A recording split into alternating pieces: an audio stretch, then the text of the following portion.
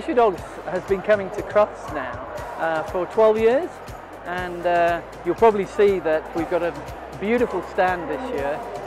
This is representative of Norwegian Boat House. We've grown up as a company over those 12 years, so we were a small market stall effectively in one of the minor halls, and each year we've got a more and more prominent place. So this year I'm particularly proud, as you can see, we've got a beautiful stand there and a smorgasbord of treats for our customers to come and try. So I'm very, very proud of what we have.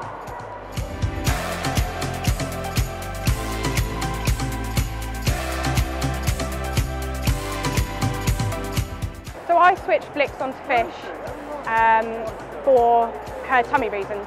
She has a really sensitive tummy. From about 6 months old we had some real problems, and she was in and out of the vets, and we were told to find something more sensitive, so I was really conscious about ingredients and finding something natural, and found Fish4Dogs, and well, it's been a totally different place since, thank goodness.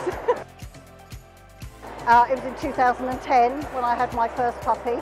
The breeder put the whole litter on Fish4Dogs. I was very impressed the way the puppies were grown on it, and fantastic coats and body, and very, very healthy puppies. This year we've got 3 new products on our stand.